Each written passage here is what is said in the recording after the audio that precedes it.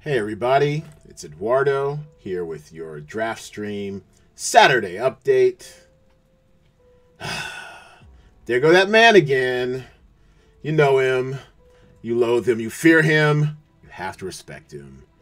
It's Gamble24x7, G24, the homie, in the top two spots, boxing out Jaybird and his little caboose. The caboose is loose, his little mini train, trying to repeat what he did last week, but right now is, I guess he's splitting third, or enjoy that. Well, I guess, I guess you can't split third. I guess you're just taking third place money if you've got third and fourth. And with me in fifth, on the outside looking in, woe is me. In actually fifth and sixth spots. But I do have a nice sizable low on the low ball bonus. Watch my dust. And I'll just, of course, roll over the $15 bonus into next week's talent pool.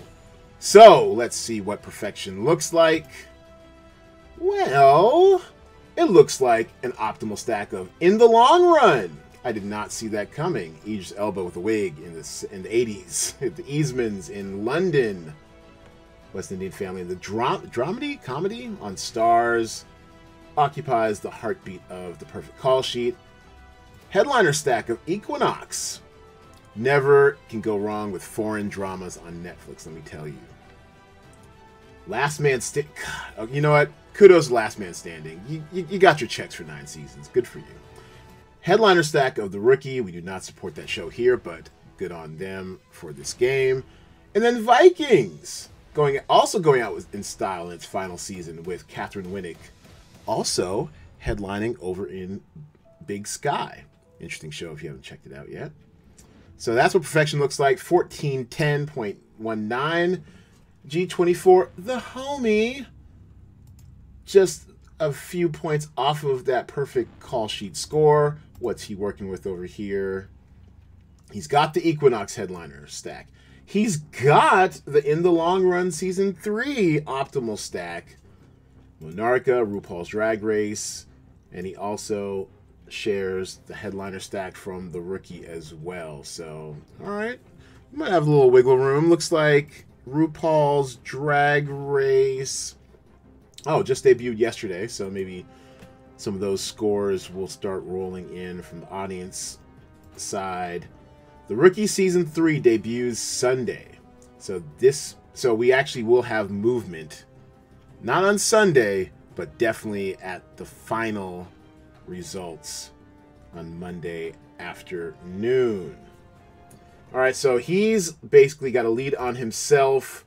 What does the competition have to do to take him down? Jaybird, you in your little mini train, aka the caboose. Well, the caboose is not quite that loose. It is stuck in third. I like the optimal stack here of In the Long Run. You nailed. Apparently, y'all nailed that one. I missed that somehow.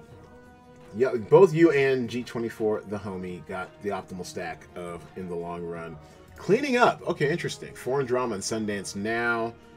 That score looks a little light. Is it missing scores?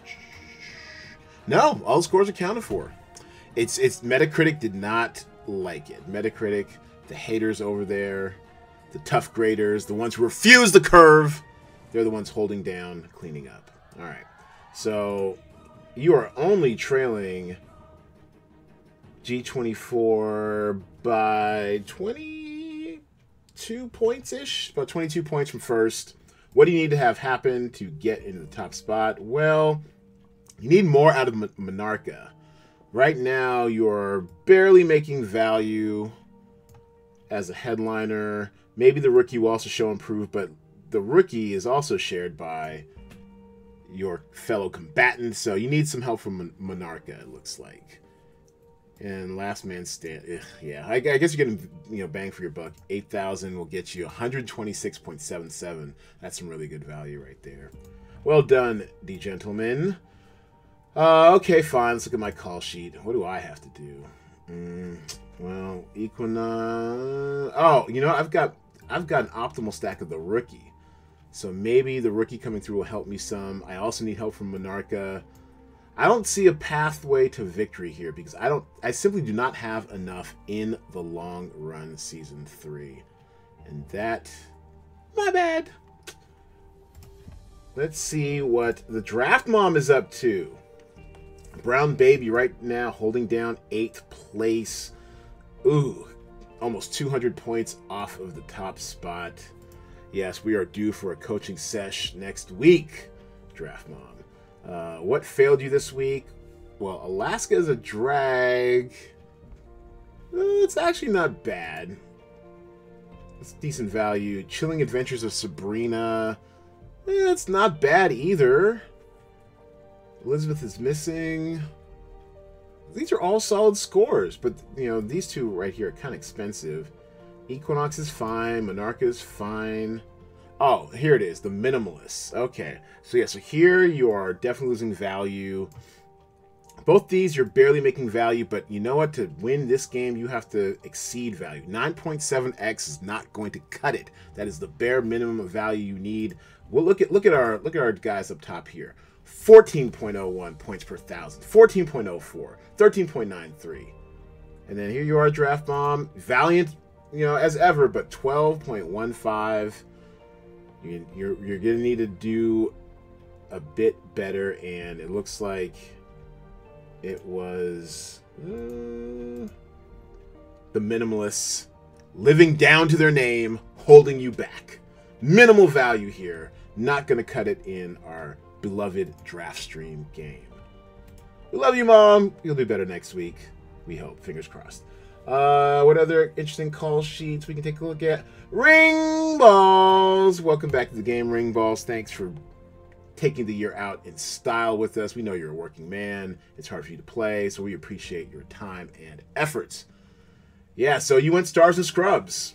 Cobra Kai. It is actually our leading point getter this week, but in the week where points were easily had by cheaper options, 19,200 for William Zabka, 19,100 for Ralph Macchio.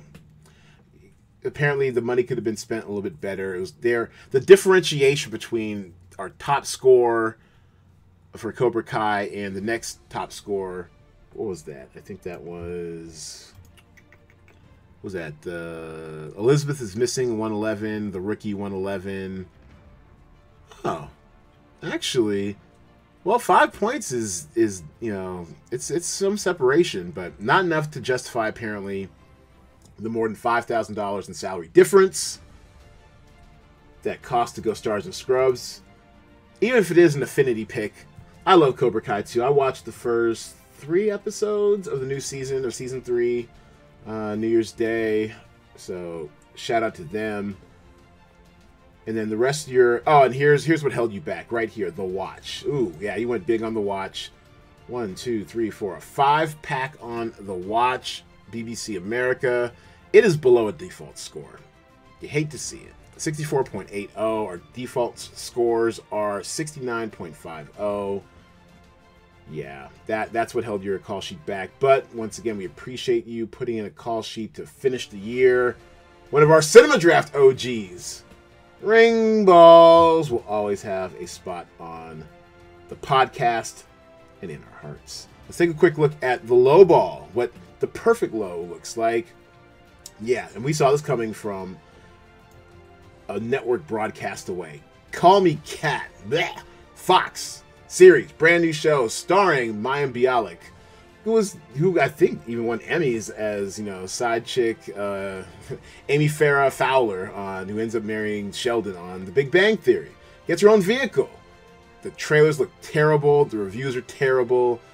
We haven't even had an audience score yet because this thing debuts Sunday night, but 52.75. Truly hot garbage, which means it's anchoring our lowball call sheet. Because it's so cheap, you need to make up salary somewhere, and that's where Yearly Departed comes in. A respectable 80.70 base level score, and at 10,200, I totally mispriced this, but you need it to make up the salary difference to get to 75,000 minimum to qualify for the low ball bonus. So you got a 3-pack of that, a day player 3-stack of that, and then you have for the all important necessary third actor from a different title You have Joel Everest from Two Ways Home for a total budget $75,100, only 649.40 points. And yes, it is yours truly in the driver's seat. About almost 50 points lower than G24, the homie. And I did it on the backs of, yes, I have a 5-pack of Call Me Cat. I have day player stacks of Yearly Departed and Two Ways Home with Chilling Adventures of Sabrina, albeit at 101 points, kind of pricey, but I needed that all-important 5-figure salary to make up the difference. Okay, so that's pretty much our update. It's the new year. We all are more than happy enough to step into 2021. Leave that old garbage behind. We're starting new. We're starting fresh. We're starting with some victories. We're starting with a potential lowball victory for your boy. We're starting off, I guess, as we left last year with the two top money winners in the DraftStream game battling out for first, second, and third.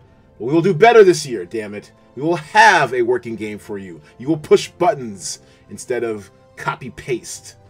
You will enjoy an incredible UI UX experience brought to you by senior UI UX designer Paul Kathuria.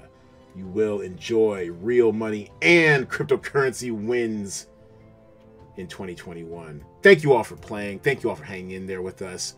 I'll be back tomorrow in your inbox, late, of course, after NFL Football Sunday, my last Red Zone Blitz 8-hour marathon NFL Football Sunday of the season.